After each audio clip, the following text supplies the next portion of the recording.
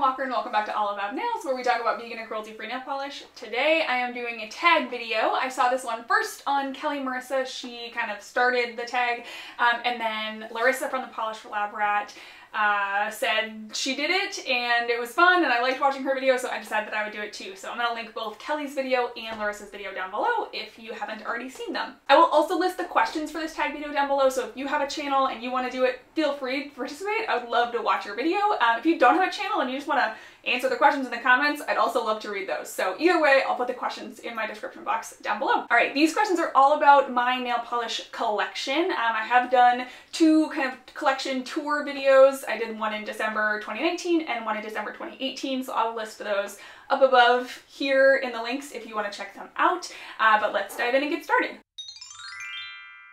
The first question is, how many polishes do you own? I don't know exactly, and I, kind of get in more polishes and destash polishes pretty frequently. I would say that I own in my collection probably maybe like around 1,000, but likely less than that. Like I definitely own more than 500 because I know that there are about 510 colors or so in the Zoya collection, and I own almost all of those.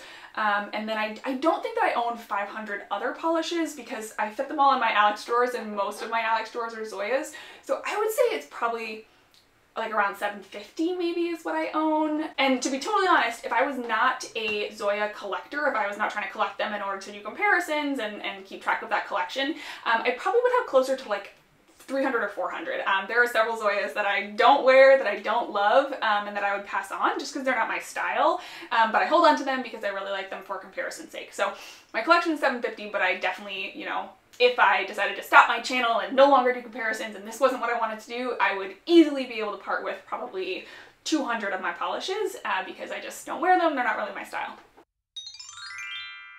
Okay, the next question is, what was the first nail polish you remember buying? And it's no longer in my collection. It hasn't been for a long time, but I remember buying, I think when I want to say I was like 19, and I had just moved into my first apartment. I was like going to school part-time and working part-time, and I bought at CVS a bottle of, it was from Sally Hansen, and it was orange, and I have been vegan for a really long time, but I wasn't always like as aware of which products were cruelty-free. So Sally Hansen's not cruelty-free, I don't buy it anymore, but when I was 19, I wasn't as concerned about it. I did buy a bottle of Sally Hansen, and it was like a bright orange, and I wore it on my toes pretty much every day for a year. I just put it on my toes every day, or like every 3 or 4 days, and I loved it so much. It made me feel so good, and that's like the first polish that I remember buying and being really, really into. And then it wasn't for several more years until I started actually like collecting nail polish,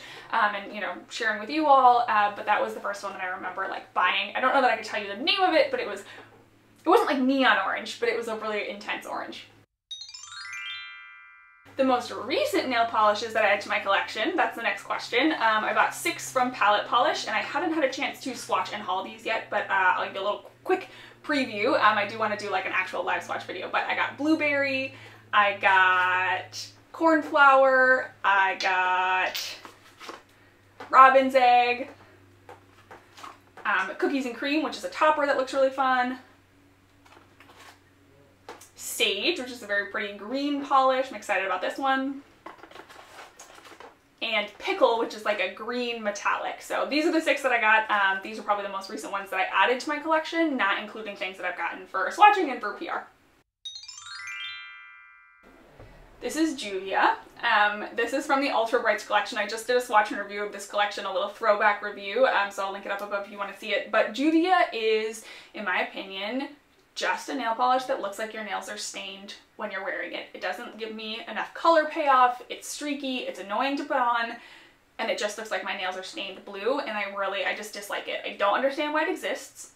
I don't like it even over a white base. I didn't like this one. I just felt like it was so streaky and see-through and not worth it. So this is probably my least favorite polish in my collection. Yep.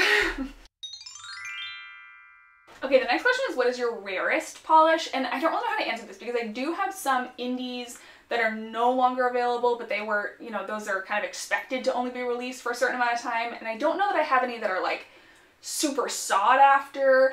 So the one that I'm thinking of is Cirque Color's Wanderlust. This one is a neon from them that I don't think they have anymore, and I don't know that it was like super popular, but I know that they do kind of release neons for like a year and then discontinue them and sometimes bring them back. So I would say this is maybe one of the rarest ones that I own. I don't know. I feel like I don't have a great answer to this question because I don't really like go after some of those polishes that are like really hard to find. Okay, the next question is, what is my most expensive polish? I have 3 polishes from Misho Beauty. These are $20 a piece retail, which is I think the most expensive one that I have. I might have some indies that would sell for more than that if I was like, you know, really hunting down the highest bidder, but Misho Beauty retails for $20, and I do think that's the most expensive ones in my collection. I have 3 that were sent to me to review, to swatch and review, and I posted swatches on Instagram. I really enjoy these polishes. They have excellent formulas. Are they worth like twice as much as my Zoyas? I don't know, but they do retail for $20 each. My Zoya, I own the most of Zoya. No competition at all. What color do I own the most of? Oh, this is so interesting. Okay, so I think because I usually get whole collections, and because I own all of Zoya's polishes for comparisons, it's not like I just went and bought the colors that I like the most, but I do think of the other brands that I just kind of buy the ones that I like. I have definitely blue is the one that I own the most of. I will buy like almost any blue nail polish that I find because I just love it so much. So blue is definitely the one that I have the most of. It's the one that like when I started buying Kale polish, I started by buying all their blues. Palette polish, I buy all their blues. Society Wit, I have all their blues. It's just kind of, it's what I like to go to when I try a new brand. Okay, the next question is, what nail polish in your collection means the most to you? Definitely my Olive Ab polishes mean the most to me. I worked so hard on these 6 beauties, and there are 6 more coming soon, and they just mean a lot to me. They represent to me a lot of hard work, a lot of love, a lot of care, and also they represent just like all of you because I feel so grateful that so many of you like them and love them and talked about them. So yeah, I think these ones definitely mean the most to me. Okay, and then the last question is, what is your go-to nail polish right now? And I would say I'm gonna answer this with a color. I have been wearing a ton of these like light purples, like a little bit of pinky purples. This is like what I'm going to in this moment right now. I just absolutely adore these ones. Awesome, let me know down below if we have any similar answers. And again, if you wanna do this tag, I'll put the questions in the box. Awesome, hope you enjoyed this one, and I can't wait to see you in the next one. Bye.